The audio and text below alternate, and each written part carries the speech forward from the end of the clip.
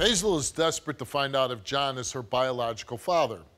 But her stepmother, Christina, says that a DNA test is the least of their problems because she thinks they are in a sexual relationship and that John might be the father of Hazel's son. I'm losing my husband to Hazel. She calls 5 times a day, and he's over there 5 times a day. That's too much. If it ain't nothing going on, why is that happening? He sneaks over, lies to me he's over there, and then when I call him, I ask where he's at. Oh, I'll be home, don't worry about it. I'm your wife. I don't go nowhere. When Hazel's mother passed away, John was told that he was Hazel's father. And then he didn't want to believe it at first, and he did want to believe it, but I took her in. I raised her myself. My relationship with Hazel is not very good. She feels that me and her dad should not be together. It should be just her and her father. But I feel is that we've been married. She's an adult. She should do her thing. Leave me and her dad alone. Hazel's friend told me that Hazel told her while she was drinking that something happened between her and her father. She didn't understand if it was sexual or not, but she fronted me, so I fronted John.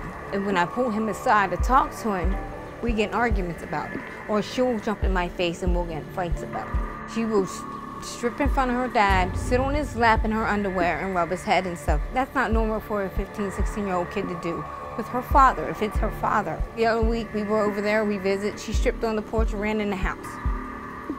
Who does that?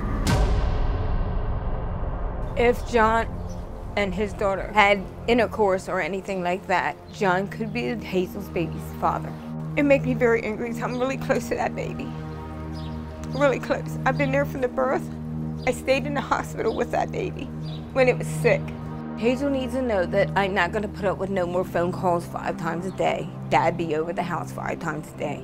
If he is the grandpa, if he's not the father, he needs to understand. Grandpa is grandpa. Father is a father.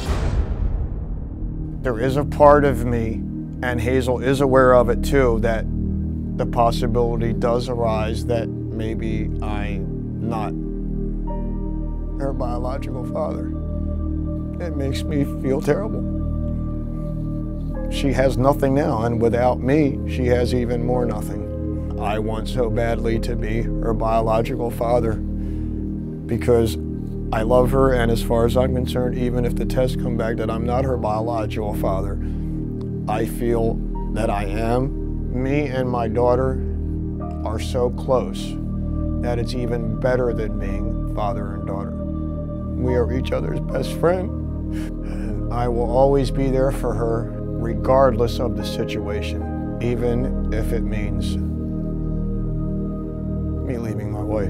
And regardless of what my wife thinks, there is no way that anything ever happened with my daughter. Me and my daughter did not have sex. Me and my daughter did not produce a child, and my wife needs to be the one to hear that I'm going to be there for my daughter no matter what, and these accusations are exactly that, accusations, and they are not true to any extent. Well, I know people do this in the world, but I'm not one of them, and neither is my daughter.